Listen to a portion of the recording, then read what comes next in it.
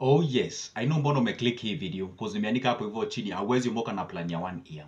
That's very true. Na najua unajiuliza what exactly do I mean by that? Na hiyo ndo ninashare na wewe with you all this entire video. Yule tu nafaa kufanya is just watch this video to the end, alright? And guess what? Huwa na post a video each and every day kukupea tips on how to save, invest and anything related to finance. Kama hutaki kumiss any of my good videos, it's very simple, doesn't cost you anything na ni free. Hapo hivyo chini on your right kuna ka button kameandikwa subscribe, it is in black. Hit that magical button, like this video and comment down below. By the way, only by doing that, kila time nikipost a new good video, you'll be notified by the YouTube. Alright, so anyway, let's get into today's business now. Huwezi Omoka na plan ya 1 year. What exactly do I mean by that? Let me tell you one secret, okay? I have been sharing with you na nakwambia hivi, wealth is never an event. It's always a process. Inamaanisha aje? Yani, wealth is not a thing that you can just be like that and then the next minute you're wealthy, you have money, blah, blah, blah, blah.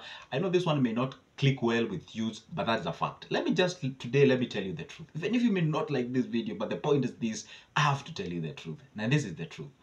Ukawajipata in a place whereby you're sitting down with your money and you're having a plan of, let's say, a maximum of 1 year, and that within that 1 year you want to omoka yourself, you want to achieve what we call the financial freedom. Yeah, it is good to plan, but then at the end of the day, kuna some of the consequences zenye zitakufuata with you actually squeezing your plan, squeezing your vision, squeezing your everything within a year. Before nikwambia ni nini, take this a very simple example. Let's say you've given birth. Let's say, whether male or female, you've given birth, like, okay, you have a child out there. Katoto kamezaliwa. Unaweza ka squeeze, katembe, ka crawl, ka walk, kaende shule within a year. You cannot be able to do that because that is obvious, it cannot happen. Kuna steps huwa kanafuata, lazima ka crawl, katoke hapo, I don't know, kaanze kutamba huko hivyo, kakishikilia viti, katoke hapo, and then kaanze kutembea and whatever. There is that sequential process that you have to follow, alright? The same case applies to wealth and money creation. So the point is this, unafaa unaanza a certain step somewhere. And of course you have to give yourself an allowance. Huwa naambia watu, if you find yourself planning within an year, 2 years, you still have a problem. Tunasemanga when you want to create a wealth, talk of 3 years and above. 3 years and above. Within that range, then what tunasema. Kwa mfano, let's say you want to start getting yourself into farming, okay? Uko na do mahali, maybe umekuwa outside the country or within the country, you've been employed there, you want to start a project, let's say a farming. All right, you want to do some daily farming. Of course, kuna zile do utahitaji kujenga hizo all the cow shelves and whatever, what have you. And of course, kuna what's the waiting time, maybe you've bought like a small cow there or whatever, a heifer or whatever. Yani kuna that period of time that you have to wait. And then after sasa ukishaanza ku-earn, then unaanza kutoa what we call the operational cost since you executed the idea until you break even. To break even inamaanisha you recoup back the money that you used to start that specific business. So the same case applies. If you start a certain business, you have to give yourself an allowance, give yourself a time so that it can grow and progress to the next level. Because there is a problem, ukisqueeze dreams zako na vision zako within 1 year. This is what happens. Number one, if this doesn't go well and say you are at your 2nd month or the 3rd month, sometimes even at the 4th month, unaanzanga kutamauka, unaanzanga kufanya kitu naitanga, you're now contemplating shifting from the business and now starting a whole of a new thing. And that's unapatanga young people or a lot of people, actually even the adults, tend to do or try different multiple things without actually taking one thing, concentrate on it, pushing it to the next level. So if you keep on tapping on different things and time does not allow you, at the end of the day, you never perfect on nothing. Tunasemanga you are a jack of all trades but a master of none. So it is good to make sure that you give each and everything that you're trying out there, give it time before you actually thinking of shifting out of that specific thing. So kwa mfano ume pick up a thing and then you say like, okay, hii don't invest on.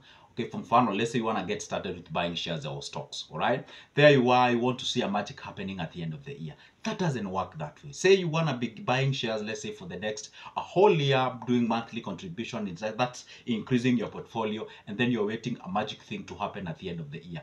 It cannot happen. And I'm not saying ruling out that the fact that Huwezi Omoka within an year, unless maybe you win jackpot, something happens that is mysteriously, and maybe I'm not ruling out that it's not a factor that cannot happen. It can happen. But my question is this: how frequent does that happen? There are people who are lucky, they get their lives changed within that period of time. Lakini kuna wengine, you have to follow the procedure. And always na naambia watu hivi, wealth is always an intention. It's intentional. It is created intentional. It's like seeing somebody with muscles hapo kwa barabara and then unashangaa, unamuuliza ulipataje hizo muscles, anakuambia hata sijui zilikuja tu.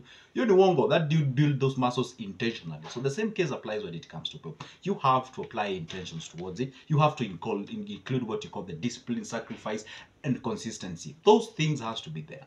point in hii. So plan yenye naweza kwambia you are supposed to stick to it ni plan ambayo unajua inaenda from 3 years and above. Ukianza ka project sema hivi, from today to the third year, or from the third year henceforth, this is where I want to be. I want to achieve my 2 million, I want to achieve my 10 million, I want to achieve my 100 million, depending on your capacity of your interest. I want to be, by the time you are clicking the third year, I want to have a stable business. Say I want to start a hardware business, I want to start a farming, I want to start anything business that you would like to start out there. I want to have myself a very big and good portfolio as far as the stocks buyings are concerned. That's how you do it. You take time, you keep doing what we call the consistency until ifike mahali ambapo sasa unasema, now at this particular point where I am, I'm gonna be at a good level. So this is what I would advise you to do. I'm gonna give you 4 tips on what you're supposed to do. Number 1, of course, you have to have yourself a budget that will help you to actually create surplus out of the money that you usually earn at the end of the day, or the juakali thing, whichever the way you usually get your money. You need to have yourself a budget, because the budget is what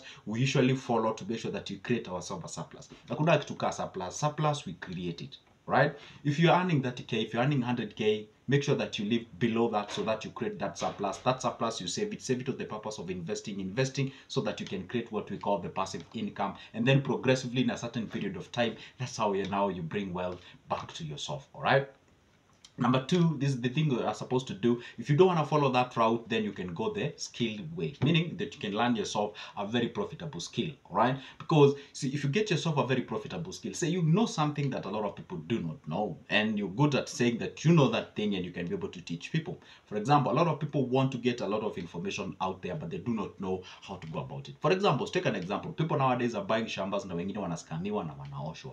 So if you have a very good understanding on what the right process or procedure to actually go out there and buy a shamba, how about you monetize those services? All right, create yourself a very nice portfolio there. Talk to people, tell them, hey, you know what, guys, if you'd like to buy yourself a piece of land, this is what you're supposed to follow, this is what you're supposed to do. And by the way, if you would like me to visit you wherever you want to buy yourself a shamba, so that to verify whatever the thing that you're buying is authentic, give me a call. That my number is up there, and whatever, all those kind of things. If you offer those kind of skills, of course money will be thrown at you. Number 2, you can learn other different skills. You can learn skills like graphic design, web designing. You can learn things to do with all those kind of things that you can be able to monetize, digital marketing and what have you. Those are the things that people are so much interested on, and you can be able to teach people. Now, unaweza earn something at the end of the day. Remember one thing, I will never cease to remind you this, that money is always a reward given after solving someone's problem. So look for the problems, look for the solutions, solve them, and monetize, attach some hooks and it, and that's how you make money. It's as simple as that. All right.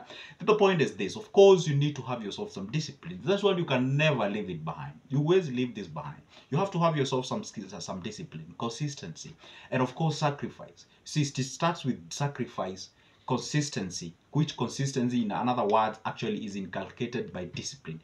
Making sure that you do that thing, even if you don't want it, you still have to do it, because you don't have an option. You have to do it. All right. That's how we go about it. All right. The other thing that you're supposed to do, of course, at the end of the day, you need to understand one thing, that money love to make babies simply means that you have to make sure that you take the parent money that you usually get at the end of the month, week or day, depends on how you earn. That money is called the parent money. Subject it to an investment. Thereby, they can be able to make your passive income that you can progress to the next level. That's how you do it. The procedure has never changed. Maybe due to the advancement of the technology, perhaps the way how to apply it varies from how it used to be back in the boomers age and whatever. And the procedure is still the same. You have to do something that at the end of the day that can pay you back. And that's how you do it. Anyway, that's my simple procedure on how to explain to you. It has to take time. It's not a thing that you can just show up in the early in the morning and at the evening you have the cash. And I've not ruled it out that it can never happen with you. Some people to some people that happens. All right. So some people who like wins the jackpots and what have you. And I'm not saying that you guys will go there and do all the things that you can to make sure that you win the jackpot. Anyway, that's my point. All right. So if you've managed to watch this video up to this particular point, I'm so grateful. Just want to say thank you very much for doing so. All what you need to do, if you would like to be a member of this channel, it's very simple. Just click that subscription button. You'll be notified whenever I upload a new good video. If you'd like to have a conversation with me, I offer those services pertaining to money, investment, business, and all those kind of things. How about you grab my number from that description of this specific video, give me a call or text me. I still have booklets about investment, business ideas, money market fund, treasury bills, bonds, and whatever, all those kind of things, and a copy is only $280. So you're there, and make sure that you comment down below as well. See you there.